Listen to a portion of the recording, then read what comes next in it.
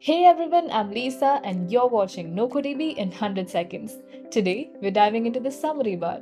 It is also known as the aggregation bar, your tool for quick data insights. Let's get started. The summary bar sits at the bottom of your table and provides instant calculations based on your data.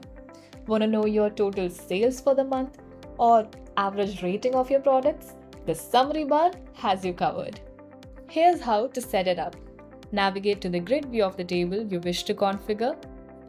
Click on the cell of the field you want to summarize and select the desired summary type from the drop-down list. There are some general functions available like empty, filled, %unique, and there are some specific functions available for different field types like min, max, standard deviation for numeric types, earliest latest date for date types, %checked or unchecked for checkboxes, and attachment size for attachment types.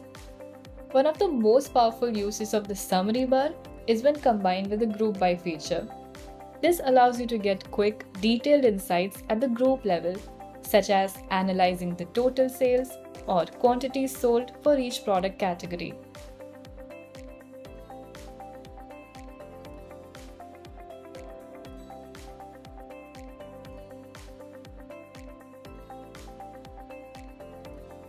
And here's a great feature. When you share a grid view publicly, the summary is also visible to viewers. They can even modify the summary configuration to suit their needs. However, their changes won't be saved and will revert upon page refresh.